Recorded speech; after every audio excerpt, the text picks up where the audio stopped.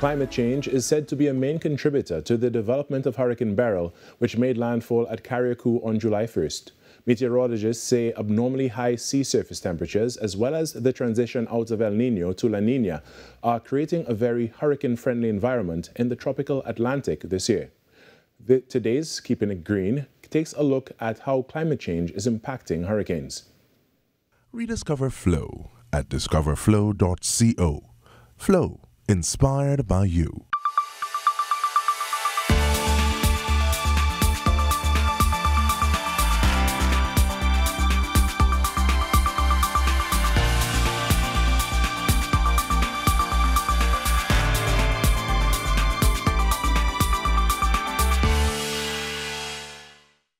According to scientists, this past week we got just a taste of what could become the norm if we fail to reduce global warming.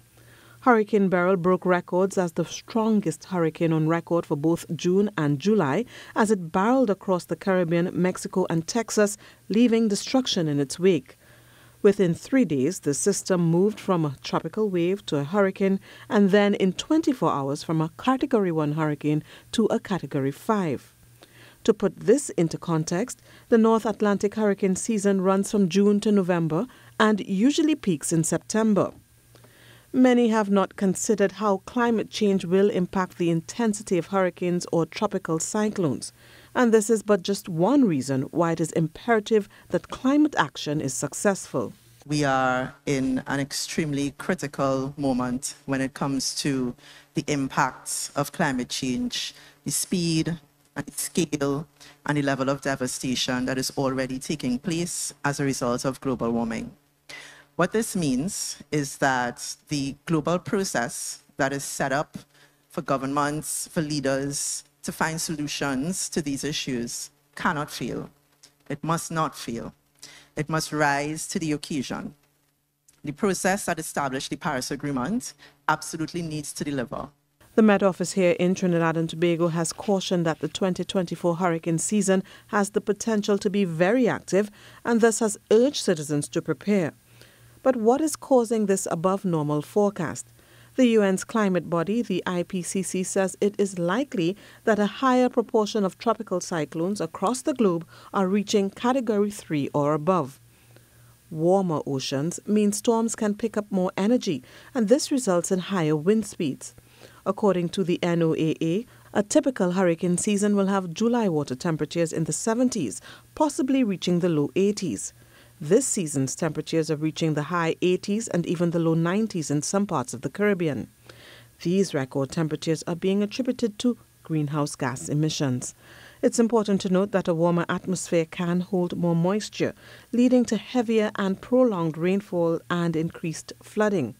And with the faster rate at which glaciers are melting, sea levels are rising, making storm surges more severe and coastal flooding more likely and damaging. With human activity identified as the main cause of climate change to help mitigate the impacts, environmentalists note that major changes need to come from governments and businesses. But again, there are ways individuals can help. Take fewer flights, use less energy, improve your home's insulation and energy efficiency. Switch to electric vehicles or live car-free. I'm Stacey Ann Providence, keeping it green for TDT News.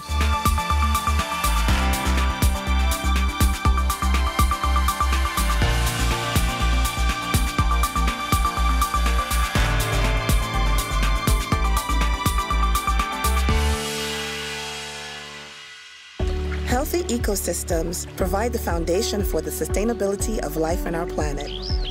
Various human activities, including pollution, threatens to disrupt the delicate balance of survival of the world's ecosystems, placing many animals at risk of extinction. Pollution from sources such as trash, carbon emissions, oil spills, and pesticides can deplete resources and drive away local animal populations. Climate change also plays a significant role as global warming has led to the increased temperatures, sea levels, and ocean acidity that disrupts an ecosystem's natural balance. We are the cause, and we are the solution. If we do not protect endangered species, we will ultimately fail to protect ourselves. Rediscover Flow at discoverflow.co. Flow, inspired by you. At Flow, we're inspired by all the things that go on in your home. Like the efforts you make to keep your connections healthy. Ooh, I love this part. And by your need for a release of endorphins that keeps you young and energetic. And by the couch potato in your home who hates to move more than an inch. So we gave you a remote that you can speak to. House of the Dragon. We were even inspired by this. Mom, the Wi-Fi's down! Never mind!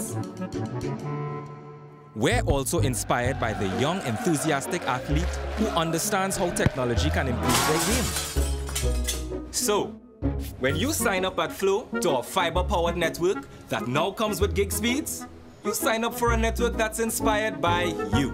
No wonder it fits your home so well.